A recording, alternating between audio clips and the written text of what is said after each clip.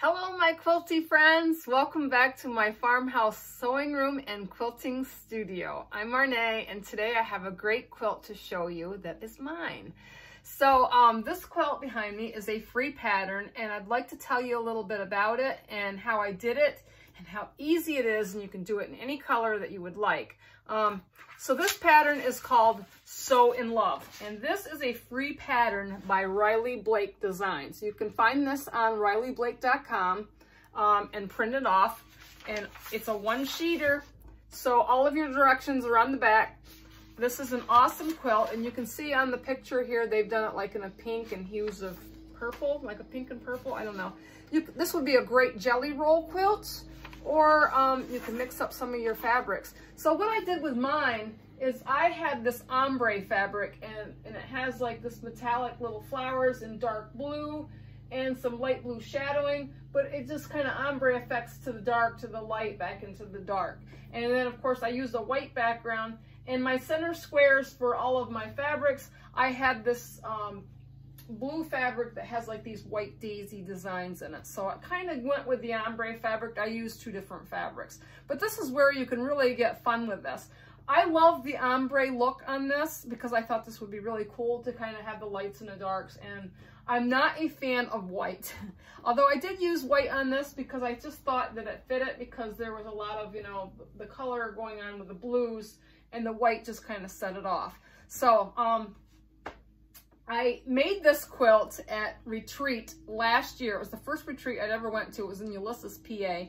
And I did this quilt, but I didn't finish it up until just recently. Did I finally finish getting a back for it and getting it quilted and getting it binded. And I really didn't know if I was so in love with this quilt right away, because it just didn't really strike me.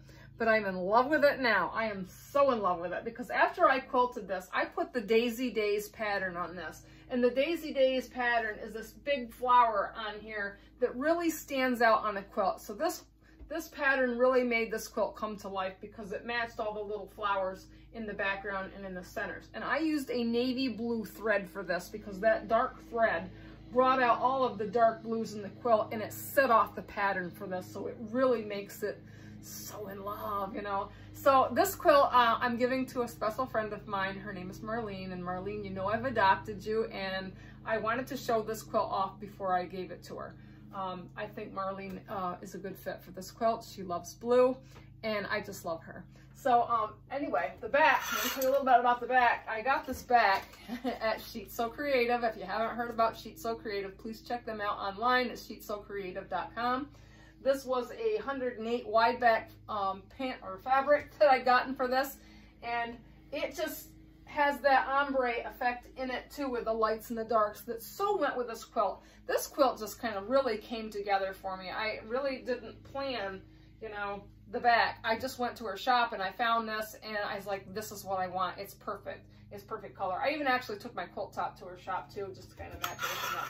So the leftover fabric that I had, I used for a binding all the way around this quilt. And this quilt measures 64 by 64. And I'm just gonna double check, yep, 64 by 64. So I'm telling you, this is so easy to make, and it's just so beautiful. So these blocks here in the centers that I cut, these were all 4.5 inch blocks. And then all of the strips that I put around these blocks are 2.5 inch. So you did a 2.5 inch, 4.5 here to match the light.